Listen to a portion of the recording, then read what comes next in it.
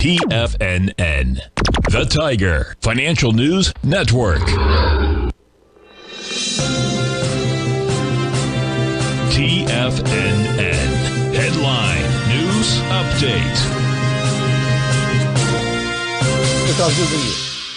Hi everyone, Basil Chapman here. This is the Tiger Financial News Network, 10 a.m. market update. And we're looking at the Dow, which right now is up 110 after two spectacular days. You would have expected that there would be some kind of a pullback today. But in fact, the Dow is up 87. In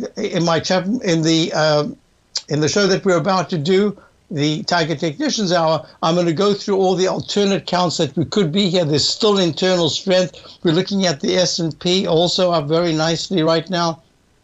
The S&P is up 12 at 42.20. I'm having a little trouble getting the charts to show, but in the meantime, these are the numbers. The QQQ is up 40.48%, up $1.76 at 325, right on the 200-period exponential moving average we've been talking about as resistance. Looking at the IWM above that, it's at 197, up 81. Now, this is going to be very important because gold hasn't been really going anywhere lately, trying to rally. It's up 4, but it's stuck in a range. And if you look at the dollar's not breaking down. In fact, it's showing a little bit of strength today. It's up 52 ticks. If you're looking at crude oil, crude oil is in fact down 2 at 92.25. It's really struggling. If you look at the TLT, which is bonds, bonds are down. They were down sharply yesterday, down again. That means yields are going. Isn't this an incredible a moment? You're looking at yields going high. Everyone was worried about the yields, and yet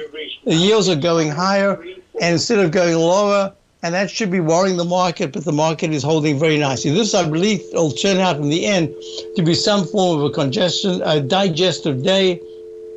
I think in this next week we could see a little further, maybe a trading range next week, and some pullback. We've had some spectacular gains in stocks all over the show.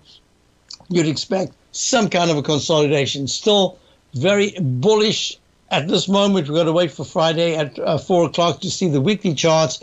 But even the weekly charts, look at this on the. Let's go to the S&P. Even the weekly chart on the S&P has broken out of that resistance level this week, and that is a good sign. Can it hold that? That's going to be important. I'll be back in a few minutes for the Tiger Conditions Hour. Hope to see you there.